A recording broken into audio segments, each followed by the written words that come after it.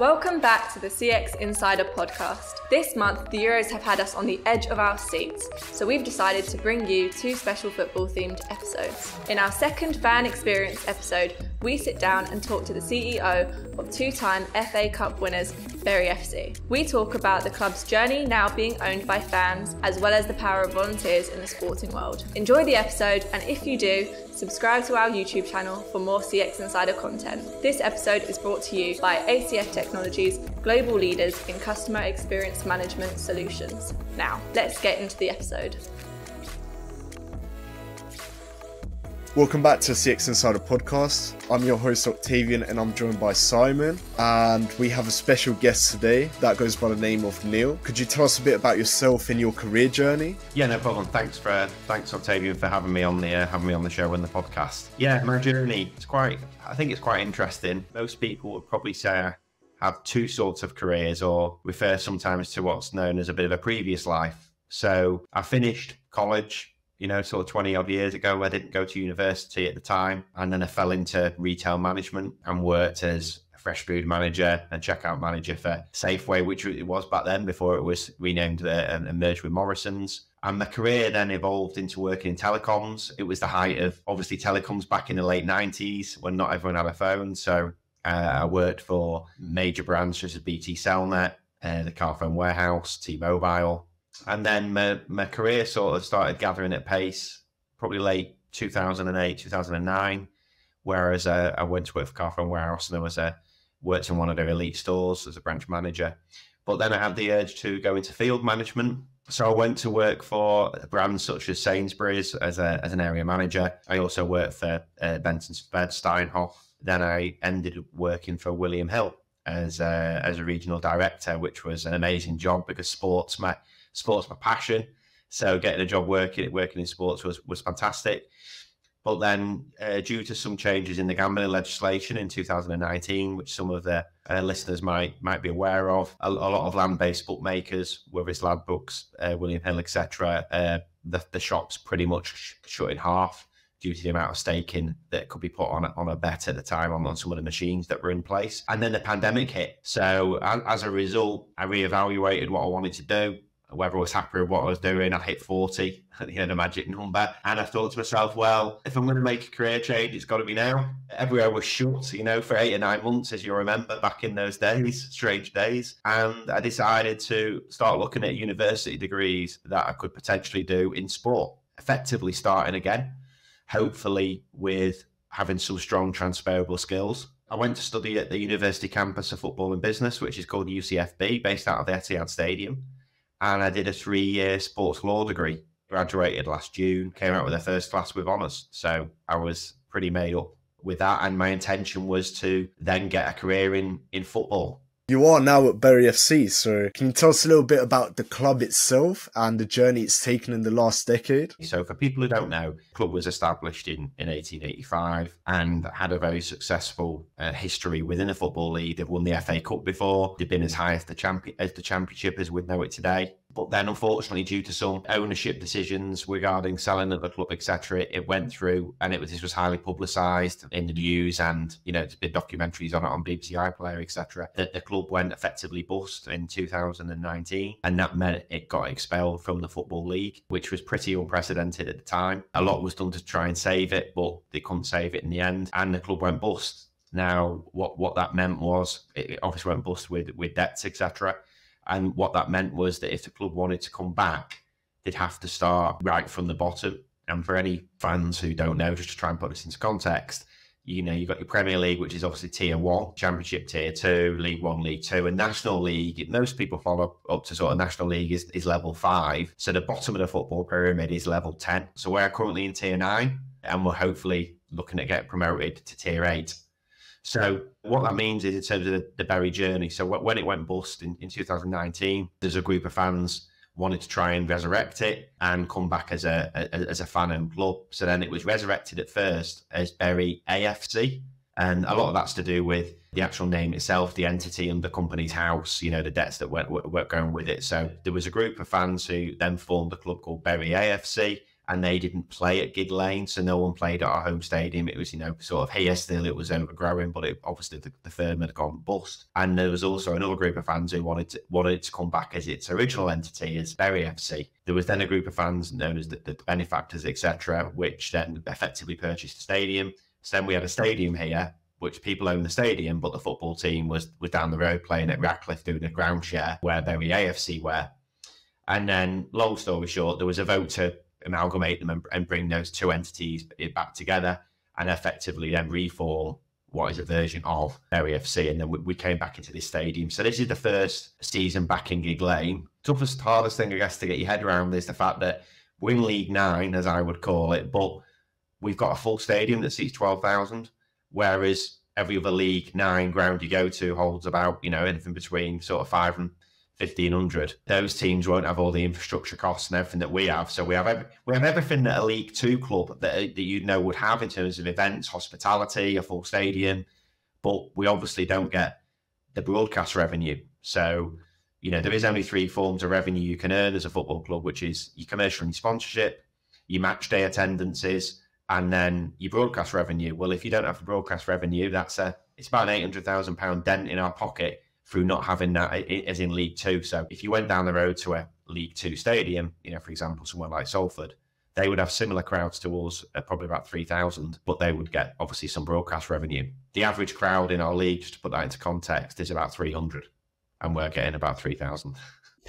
So yeah, wow. that's a bit about how Bury was almost, well, it did go bust. Now it's come back from the dead. In terms of then my journey, so I finished university and ideally wanted to be a club secretary. My degree was all around learning all the nuances within the rules and things, and profit and sustainability and financial fair play and everything that's probably very topical in the news at the moment. And I finished university in June 23. Football can be very difficult to break into. So on my journey, while I was at university, I did some stewarding at Manchester United. I did some volunteering at the UEFA Women's Euros, went on an internship at Burnley called The Hive, which was a brand new program they were doing. It was pretty much a running joke that anything there was at university, it was extracurricular, that I would stick my hand up for it. But even with all that going on, it's still a very tough nut to crack, and especially the league secretary position, because ultimately, if you go into a football club and you're the league secretary, if you get something wrong, you're going to get a points deduction. So clubs are very cautious about taking people on who haven't been a club secretary before. So what you generally find is, if you do any research like I did at the time, looking at all the 92 secretaries within the Football League and the Premier League, pretty much everyone's previous position had been a secretary at another club. Even though I'd worked at a very senior level in my previous life, as I refer to it, even to try and get a job at sort of 30 grand a year was difficult, because people were seeing me as the one thing I didn't consider when I went to uni. Whereas I thought I'd have some skills that I could bring across, what I didn't probably anticipate at the time was people were going to be almost scared that my background was too senior to come in at a lower level. So that then presented challenges that I hadn't even considered. There was an opportunity where Bury came along to come in as a club secretary part-time, almost as a bit of a volunteer basis, really, just to help them out, because the previous secretary was stepping down. I came in at the club in November, and obviously did that for a couple of months, built some key relationships. Like I said, football's about relationships. So once you've established that trust and you've got a foot in the door, obviously it helped. If I was probably 21 years old walking out of uni, I'm not saying I'd get the job I'm in now. It obviously helped with my previous senior experience. However, once I'd obviously built some relationships with people at the club and gained that trust, and they probably could see what I could do, the opportunity to become the CEO within the football club. Yeah, here I am now. So I'm CEO and club secretary of Bury. What inspired you to make that move to CEO? I had this view of I wanted to be a club secretary because I knew what it entailed, and that's what the degree had prepared me for. I knew the sort of salaries that go along with that as you work up the football pyramid, so that almost tallied up as well. But when I went for an interview at another football club in December, I'd only been secretary here for a short period of time. Like I said, it was practically a volunteer role, so that I was really honest with the club about where I was heading. And I went for this interview with a football league club for head of administration, not too dissimilar from club secretary. And during that interview process, they actually said to me, have you ever thought of being a club CEO? Because of the level you'd worked at before, you probably wouldn't be far away from being able to operate within the Football League at a CEO level. And it just got my head thinking about, well, actually, yeah, my previous experience, I've managed teams up to 1,200 people. I've managed turnovers of over 100 million. When I started to think about it, I thought, well, actually, yeah, that's something I've not really thought of. So it was an idea that was put into my head. And these things are all about timing, because funnily enough, I was doing the part-time club secretary. I've been trying to get a job in football for 5 or 6 months and just keep hitting my head on a brick wall. And I decided to almost go back to my old world. So I got a job in December. The minute I applied for a job in my old world, I got it straight away. So even though I had a lot of knockbacks within football, I was almost thinking, what's going on here? This is just weird. As soon as I applied for a job, I went with the Gambling Commission. I got it straight away. So, that improved my own confidence to know, well, okay, it wasn't anything I was doing at an interview or anything. It was just because I hadn't worked in football. So you were getting put in a box. So I got a job with the Gambling Commission as a governance and stakeholder manager. And on the side, I would carry on doing Bury club secretary. I'd only been with the Gambling Commission sort of 6-7 weeks. And then I got the phone call, and it was like bad timing in one way, because I've just been through a process, a 2-stage interview to get something else. But when something turns up that's effectively not far from home and in the position that it's in, and trying to resurrect this big club, like I said, it's not just a tier 9 club. It's all the history and tradition with it, a former FA Cup winners. You can't really turn down that kind of opportunity. Going back to Bury FC's board, how difficult is board communication now that the club is merged into 4? And what are the 4 segments that make up the club? The club is split into different parts. It's effectively 4 distinct entities involved in the operation of the stadium at Bury Football Club. So first of all, you have the Football Supporters Society of Bury, which is called the FSSB. You then have the Bury Football Club Limited. You then also have the Bury Football Club 2009 Limited. And then you have the Bury FC Benefactors. And to be fair, no matter how many times I read it, I still struggle to get my head around it all. What I'd say is I believe in making things really simple. So I believe in strong communication, first of all, with the fans, second of all, with the stakeholders, and thirdly, with the board. So, I report into the football board, and I report into what we call the CBS board. And, we'll have monthly meetings with those board meetings with those people, and I'll update them on progress. The biggest challenge I've seen, and this will probably affect all non-league football, is the fact that everyone's got a full-time day job. My day is effectively 9 till 5, or meant to be 9 till 5, let's say, although football doesn't work like that. So I generally probably work quite long hours. You can maybe get to 6:30, 6:45 when I'm thinking of getting off home. Well, most people's day jobs are finishing then, so my phone will start ringing because they want to speak to me about certain things. So really, it's 24/7. I mean, the only day off really is probably a Sunday. That's probably where I'm not getting contacted too much. All the other days, it's full steam ahead, etc. But the board are really good here. The board let me do what I need to do to run the football club. I'll keep them abreast of any events. No one's micromanaging me. As long as I keep them updated on events. And like I said before, it's establishing that trust. So once that trust is there and you've built those relationships with your stakeholders, they'll trust your judgment on what you're trying to do moving forward. So, obviously I've joined at a time where full-time, if you like, where we only had a couple of months left of the season, we're going through automatic promotion. The pitch is getting ripped up next Tuesday and we're getting a 3G pitch laid. So that's a massive CapEx project working with communities, etc. We just had a service yesterday, which was on BBC TV. Northwest Tonight did a quick clip on it because we've had many families, ashes have been scattered on our pitch and urns have been buried, and we needed to make sure that we did the right thing by those people in terms of that recognition. So there's a lot of moving parts, and although I'd say I'm CEO here, there's so many things that I'd be across in a CEO of a normal football club you probably just wouldn't get to touch. Now let's dive into the rules surrounding non-league and player transfers. How do they compare to rules in FFP and top flight leagues? This is one of the biggest things I came across when I first came to the club, because I'd been learning all the rules and the transfer rules and the financial fair play on the degree, but I've been learning it in the league. Now you go to non-league, it's a complete different ball game. And to give you probably the biggest example of that is, so you imagine being a Bury fan. You used to come in the late 90s, early 2000s. You're seeing your irregular players. They're all under contract, 1, 2, 3 year deals. You're building relationships with the players. You're getting an affinity with the fans. You can pretty much name the team before you come. everyone's got a squad, and it's, as you would know it now within the Premier League, etc. What happens in non-league is, so, take us, for example, our players have full-time day jobs, whether they're a plumber, they're an accountant, etc., etc. So you'll sign one of those players, you'll fill in a registration form to register them with the league that we're in, which is North West Counties League.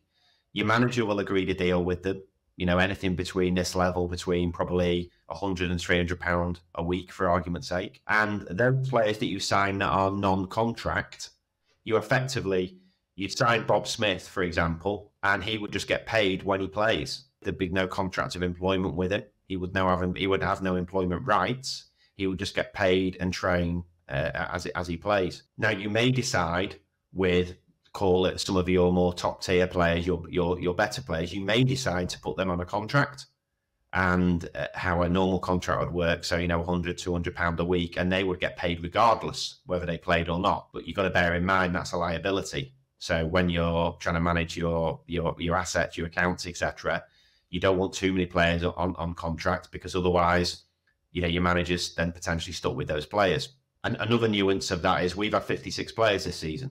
Now, that may seem insane, and it probably is.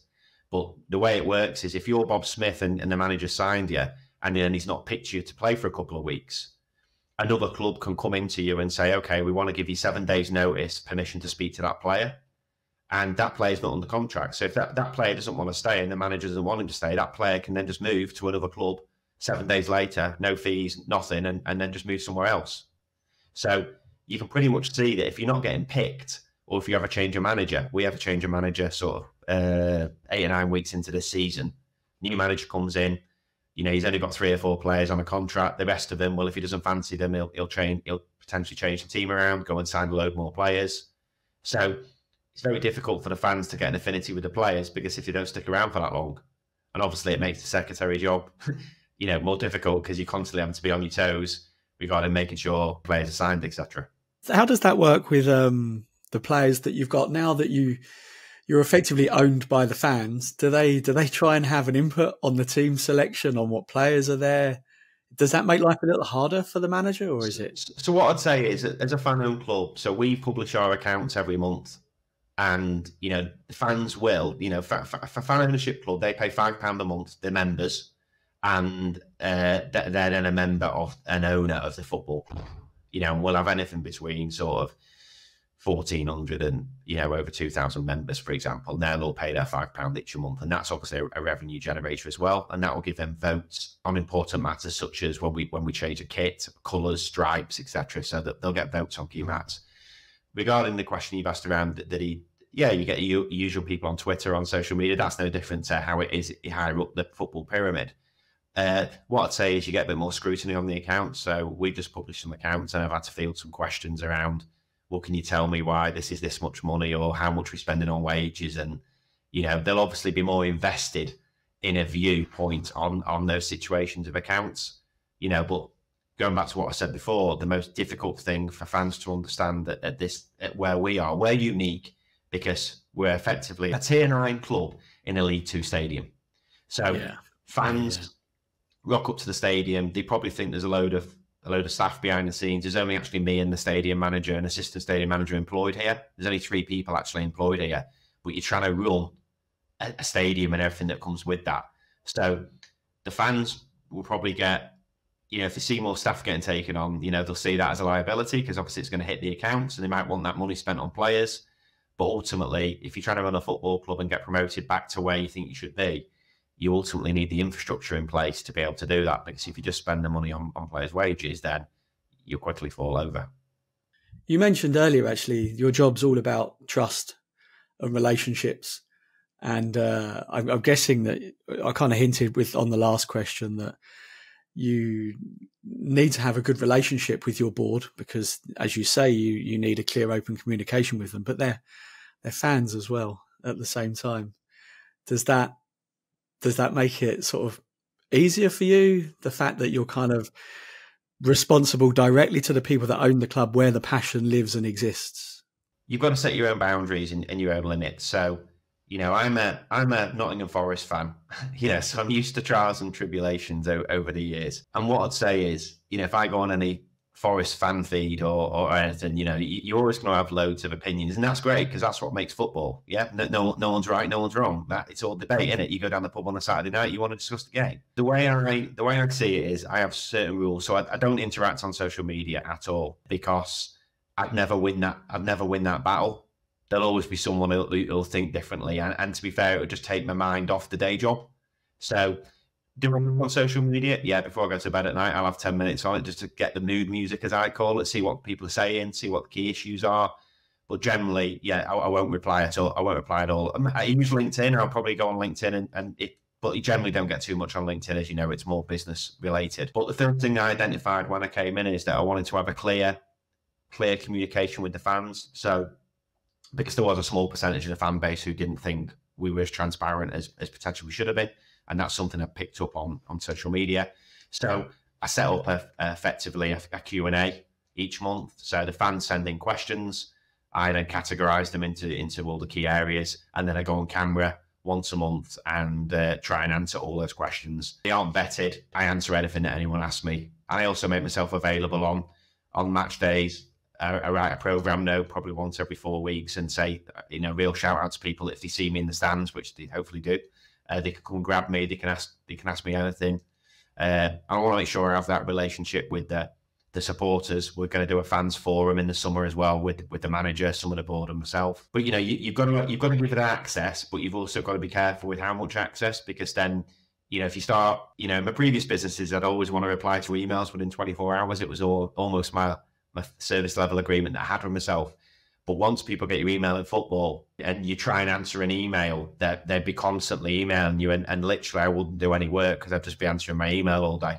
That's for me, that's an advantage of me setting up a structure that allows a Q&A with the fans to say, okay, well, this is your time. I'm answering every question, and get it all in one area. And then that gets recorded and sent out across our socials and website, etc. That's interesting, isn't it? And you mentioned earlier, obviously, League Two stadium, but clearly not with the staff to back up what a League Two stadium would normally have.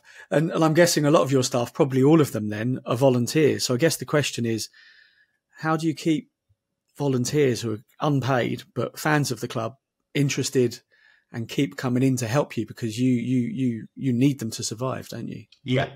So, one of the first things I did when I got here, I thought, God, there's a lot of volunteers around. I want to get a handle on how many there were. We've got a volunteer coordinator called Sam who, but what the great thing is about here is that, don't forget, everyone's a fan. So whereas you might think it's difficult to almost keep a volunteer, these volunteers are literally ingrained within the football club. If you cut their arm, they bleed blue and white. Okay. Right. So it's not as difficult as you may think. However, we certainly shouldn't be, be taking them for granted. Let me put it that way. I did an exercise over the last couple of weeks. So I wanted to look at the skill sets of our volunteers, and we did this Google form to see how many volunteers we had, and we have 115 volunteers. They can be involved in anything from match day operations, whether it's on the turnstiles, litter picking, helping out at different areas, or it can be on the internal side, which is part from the commercial team, part of a media team. And within all those areas, we have almost like a senior person within each area to sort of bring it all together. And, it was only actually Friday night, we had a volunteer night where we got all the volunteers together, gave them all a drink, and we had a really good evening together where we were able to recognise the volunteers, etc. So, nice. And something that struck me when I was in that room on Friday night was that it must have been 90 people attended. And it was just, the best way I can describe it to you is it's just like having one family there. Everyone wanted to work together for the best of the football club. They've been through all the journey over the last 25 years, all the ups, all the downs, and they want the best for the club. They just want to make sure decisions are being made at the right time for the fans, and then they're happy to be steered in that right direction. So, I think where the club was heading, hopefully with promotion, with any luck, we needed to now start looking at taking staff on, because, your volunteers will get you to a certain point, but ultimately what I'm always aware of is encroaching on people's time too much. There's probably 2 or 3 people I really, really lean on, and I'm always slightly feel guilty in my own mind before I phone and think they've got a day job as well. You have to be really, to go from having 1,200 people working for me to having 2. And you can't just pick up the phone and get something done. It's pretty much you need to do it yourself. So that takes a bit of getting your head around, to be fair. If you do go up to the next league, what happens for you? I assume you get more revenue streams in, more ability to hire staff. You can kind of look and attract better players. Is that the case? Well, again, this is quite a tricky one. So we'll go into the Northern Premier League if we go up, which will obviously be Tier 8. And listen, is that going to put more bums on seats? Probably not. Not too many. Is it going to mean much more prize money? Probably not. Will we put many more players in the contract? Probably not. Nothing changes too much apart from the fact that Bury want to get back to where they were. Certainly, definitely the National League, and that will carry on the feel-good factor. You could argue if we don't go up, some of those fans might think, well, okay, they lose their enthusiasm a bit. Some of the ones who maybe just come along for the ride and then we don't go up. I think it's important that we go up from that point of view. But listen, if we don't go up and it doesn't work out, then we'll obviously have another stab. There's always next year in football, isn't there, right? That's the best phrase ever. So what is the vision for the club? Where does Neil see them heading in the next 5 to 10 years? Yeah, I mean, listen, the most important thing is we need to maximise our commercial revenue that's coming in.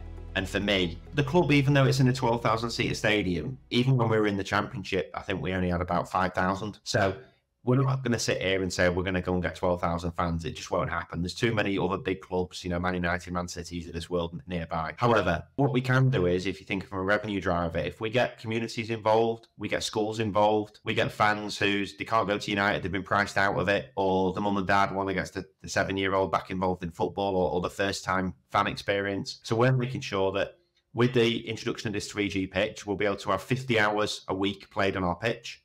We'll be able to rent our pitch out. That will get a lot more eyes on it that have never been here before, a lot of visitors who've never been here before, a lot of businesses who've never been here before. And that should organically start to raise attendances. If you get that along with a decent feel-good factor, and then maybe look at getting a fan experience manager in and having a fan zone built outside, just to go from 3,000 to 6,000 seats over a 2-year period. I mean, that's roughly another 240k a year match day revenue. That allows you then to get the staff in to build. At the moment, everyone's got great ideas at the club, but in terms of executing, ultimately there's only so many hours one person can do, right?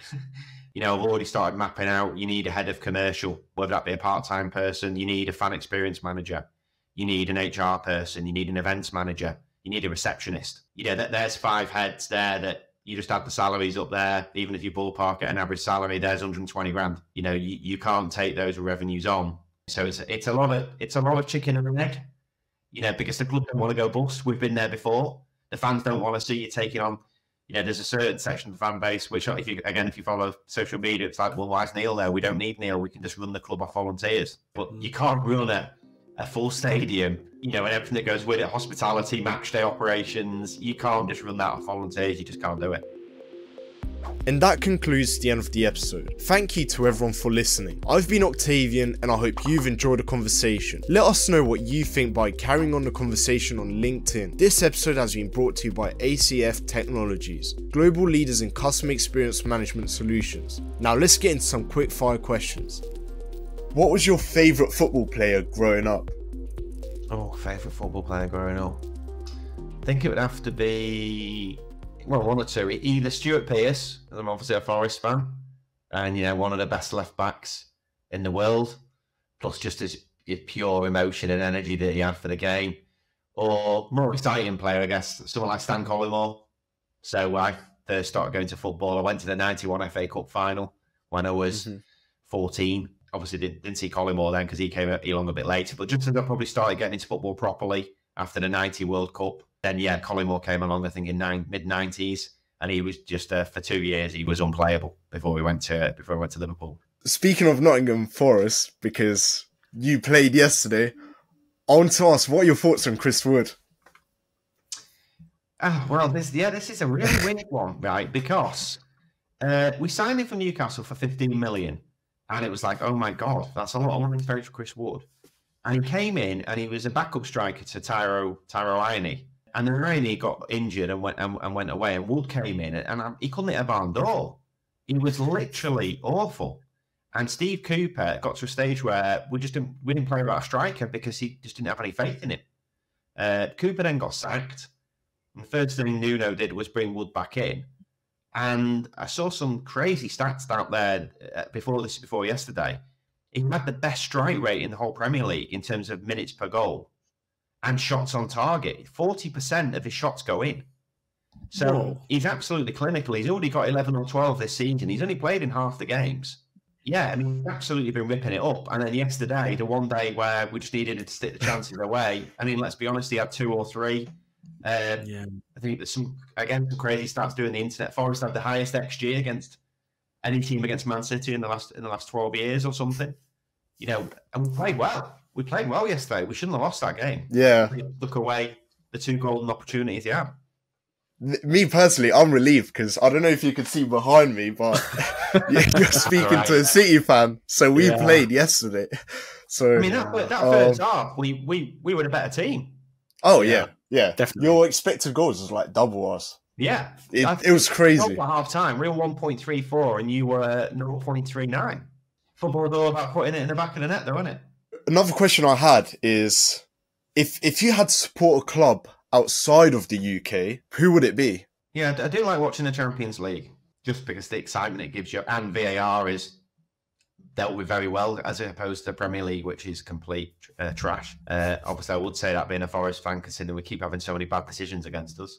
You do. That is. You do have a lot. Yeah, there's a reel going around Twitter, and you know, I'm obviously going to bias because I'm a Forest fan, but there's a reel going around Twitter. I mean, we've had 12. There's 12 bad decisions that have gone against us this season. Most of them are kind of clear cut. Yeah, someone did how that decision was made. You know? Yeah, someone did an expected points this season, a bit like XG works, and we should be on 45 points. We should be 11th, and it's not through missing chances; it's through VAR. You know, I mean, you'll get me started because I did my dissertation on VAR. I had to write a dissertation on VAR, so yeah, you can imagine. But yeah, outside of England, I mean, I enjoy watching Real Madrid. Yeah, Real Madrid didn't surprise me at all when they turned City over. Oh right, yeah, right. No, that's you because of the Nottingham Forest game. Yeah. That's a Nottingham Forest fan speaking because we played way better than them, but that's just football. Like, you guys played better than us. You should have won. I think we should have won against Real Madrid, but that's football. Sometimes that happens.